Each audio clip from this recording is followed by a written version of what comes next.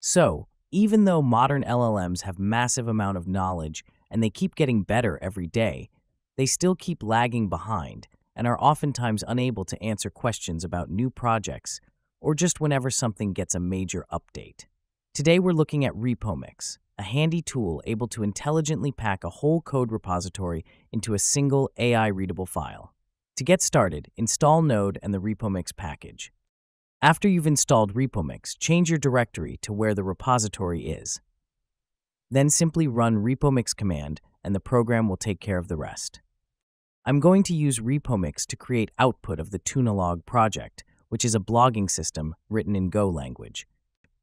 As you can see, the command ran successfully and it gave us some basic information about how many files were packed and roughly how many tokens is that.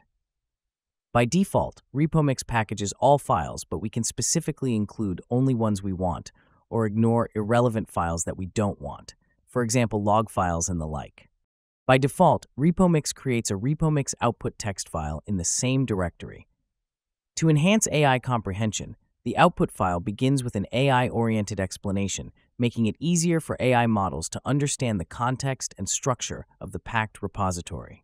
The Repomix repository also contains some useful AI prompts for enhancing quality code, debugging, or writing documentation, so be sure to check that out. But this time, I'm going to simply ask it some basic question to see if we can get a relevant answer. I will open up Google AI Studio and change the model to Gemini 8B, adjust the temperature, and write my question. Don't forget to upload or paste the output file along with your question. I will ask about how the endpoint for creating posts works and see if I can get an answer.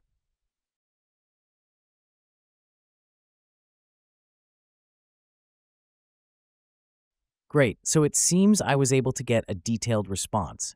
This was quite a large prompt that was over 100,000 tokens long, so make sure you are using an affordable model if you are asking about a large codebase or update your Repomix configuration accordingly.